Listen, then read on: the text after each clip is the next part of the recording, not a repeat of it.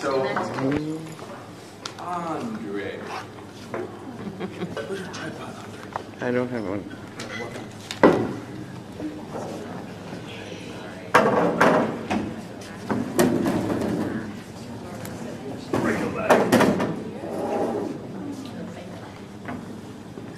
Okay, this is an excerpt from a psychological thriller called Transcendence, written by Andre Degas, right here from camera. And Matt Higgins here will play Monster. Oh, we want to show the perfection. This is Andre's vision of the monster, so try to picture.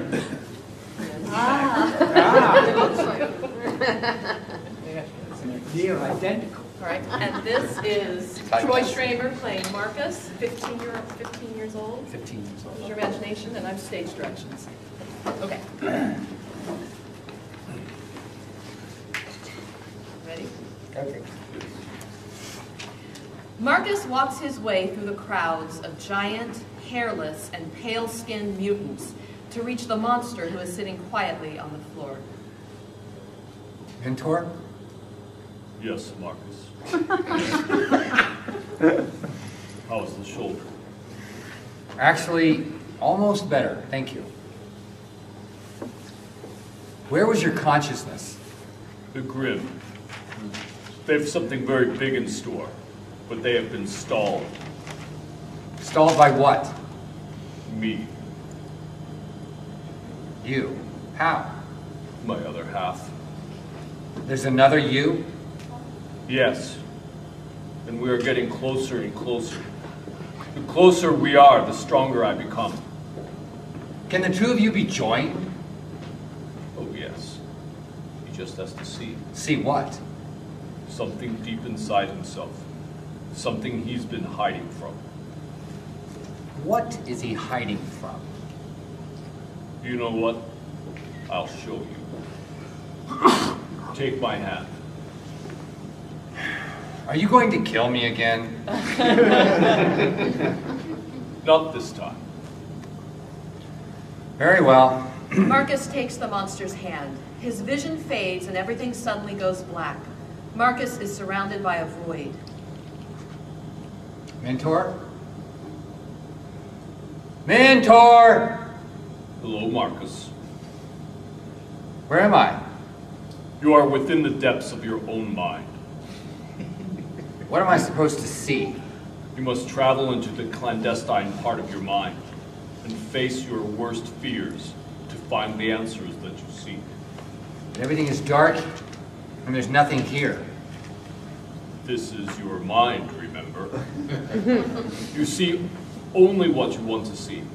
Seek, and ye shall find. Marcus searches through the darkness and suddenly finds a large safe door. Is this where my so-called fears are kept? If you want it to be. Marcus is instantly surrounded by an armored suit. What is this that I am now wearing? A defense mechanism. Astonishing, isn't it? Will these fears hurt me? No. Well, then I don't need armor. As Marcus speaks, the armor grows bigger and tougher. Wait, what is this? It's called intellectualization. I have read of that. It is the human way of isolating the logical from the emotional in order to handle difficult situations. Yes, Marcus. That is what the armor represents. And by the looks of it, you have been doing it for some time now. But I am not human. Mayhaps humans turn to logic and reason as a last resort to protect themselves from their tumultuous emotions. But to me, logic and reason is modus operandum. The armor grows spike-like protrusions on it. Settle down, Marcus, and go into the safe before your armor becomes any more cumbersome. Marcus approaches the safe and tries to pry it open. It won't open. Do not let your feelings rob you of your intelligence. I already told you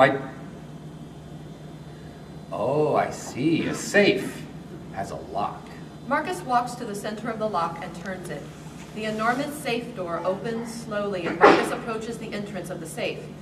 On the ground, he finds his aunt dead. He pauses at the doorway, staring at his aunt's body. Go on, Marcus. There are far more frightening things to see. Marcus's body tingles with fear, but he looks away and walks over his aunt's body. The body suddenly grabs him and shouts tumultuously, "I should have left you at the hospital! You came into my house and destroyed my life!" Marcus screams and his armor grows bigger. Marcus crushes the body's head with his armored fist. He flicks some of the blood off of his armored hand, turns around and walks further into the safe. As he walks through the corridor of the safe, Marcus sees several jail cells. In each one is a different version of himself. Some are angry for different reasons, and some sad for different reasons. He approaches one of the cages where he sees himself crying. Pray, tell what vexes you. I'll never find someone to love. Illogical. You don't need someone to love. Yes, I do. Please, I'm dying. Let people in. You are not frightening. You are confusing. Marcus's armor becomes more dense. The depressed apparition of Marcus says, Do you ever wonder why you feel like you don't belong here? Do you ever wonder why you're alive? Yes. It's because you don't let anyone in. You're all alone in here and you're dying on the inside. That is ridiculous and illogical. I have friends. But how many do you love? I do not love. Yes, yes, yes you do. Or you did. And you just can't admit it. You are a pathetic, disgusting disgrace to life in this universe. You should never talk about yourself like this. Look at what your mother has done to us. The two stare at one another. Before your armor becomes so thick that you can't even hear me, I beg you, do me one favor. What is that? Tell Melissa that you love her. I've heard enough. The desperate and sad creature in the cage screams to Marcus as he walks away. Tell her! Tell her! Tell her before it's too late! Marcus walks further down the hall and he finds a door. What is behind that door? What men spend their entire life avoiding. The inner unknown. Well, I am not afraid. Marcus opens the door and finds darkness. Focus, and you will see. Marcus focuses, and the more he focuses, the more afraid he becomes of this room, until an amorphous black thing with big yellow snake eyes appears.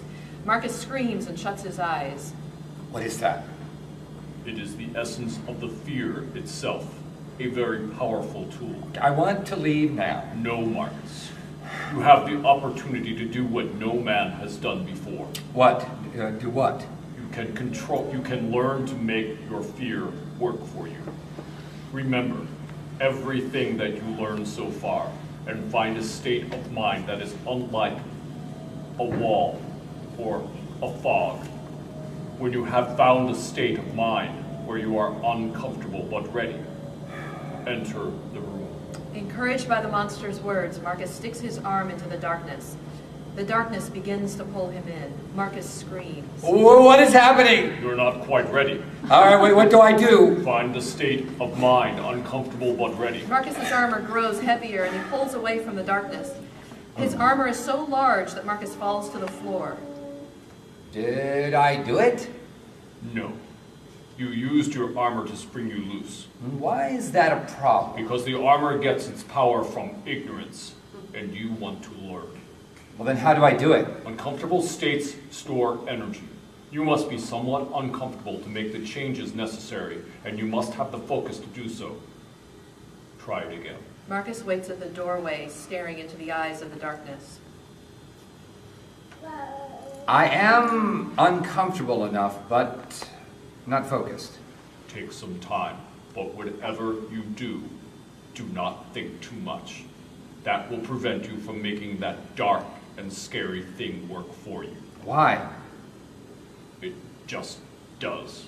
Now focus. Marcus continues to stand in front of the doorway with fear itself staring him in the face. I suppose I'll try again. Are you ready? As much as I ever will be. Marcus walks cautiously toward the strange eyes, straight into the darkness. He enters the room and the door closes behind him. Marcus says to the large set of eyes,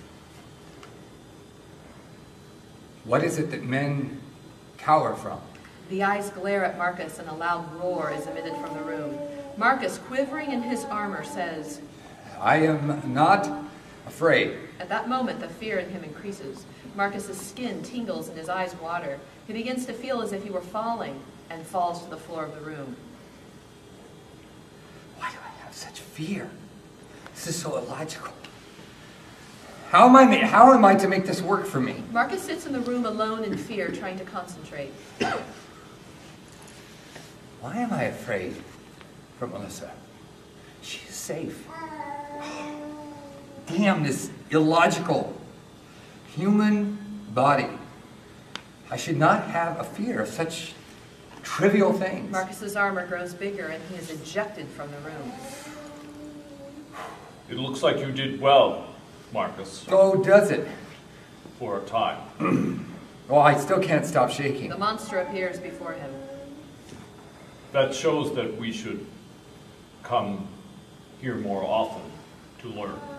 I think I've learned enough. This is human madness. I would like to leave now. You must train this human madness to become manageable, or else that armor of yours will become so cumbersome that you will not be able to move. This armor only exists in my mind. I speak metaphorically. You still think that I intellectualize as a defense mechanism. I know you do, and I now know why. Excuse me? You try to protect yourself from the fact that your father was taken from you in violence, and that your mother loves her drugs more than you. How old were you when he died? I was 6. Marcus's armor grows again. Your mind seems to recognize that you are vulnerable. If you don't recognize your pain, you will never heal, and your weakness will eventually be exploited. I don't suppose you have proof of that. I've seen it happen before. When?